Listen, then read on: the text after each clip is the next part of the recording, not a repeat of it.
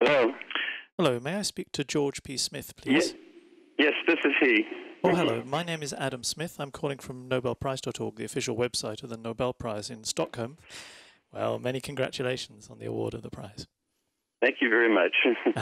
It's coming up to 5 a.m. there. Did the call wake you? No, actually, had just woken up.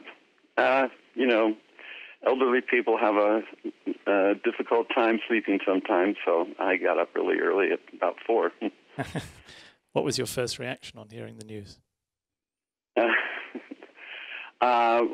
Great surprise. Actually, I thought it was one of the sort of numerous jokes.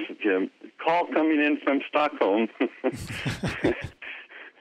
which is kind of like a meme. That's really what I kind of thought it was. But there was so much static on the line, I knew it had to be real.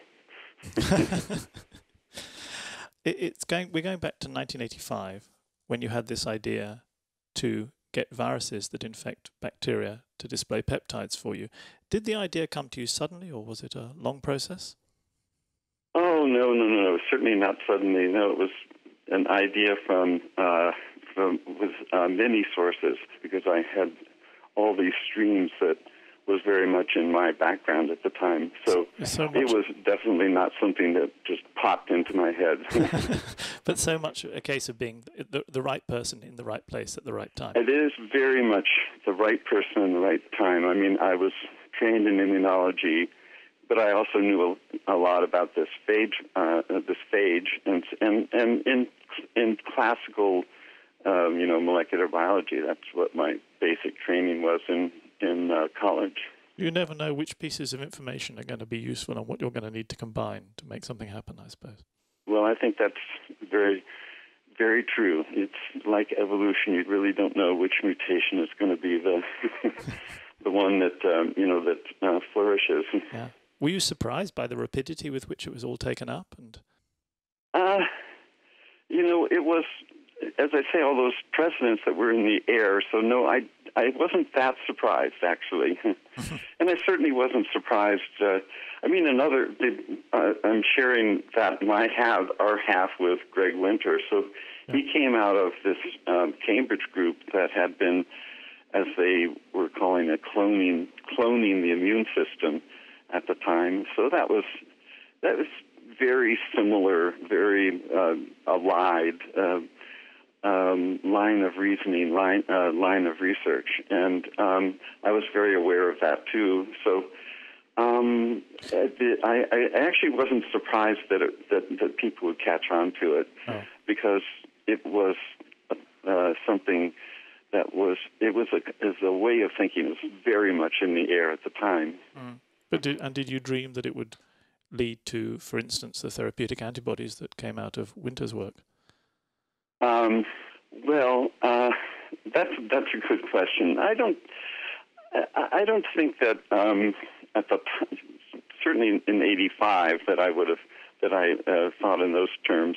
Although I was very much interested in antibodies and very much aware of the work in the Cambridge group, but when the first publication of single-chain antibodies. Single-chain antibodies are sort of pared-down antibodies that have the central feature of binding specifically to an antigen, but are missing a whole bunch of other things and are single polypeptide chains.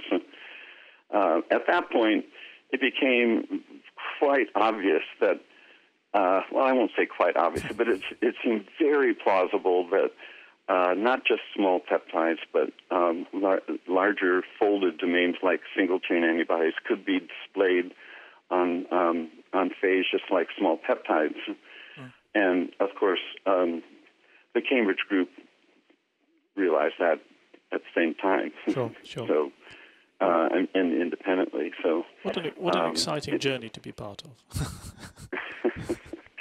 Well, I guess it seemed so at the time. I mean, so many years later, it seems a little bit old hat. But What? And I know you haven't had long for it to sink in, but what do you think the prize means to you? You mean, what does it mean personally? Yeah. I don't know. That's a really good question. I have no idea. I'm completely unprepared for this. My life, I mean, I've been retired for 3 years, and I have very different interests now. That remains a question to be answered. I don't know what this will mean for my life. Well, you have plenty of time to find out, and plenty of time to mull over it before you come to Stockholm in December.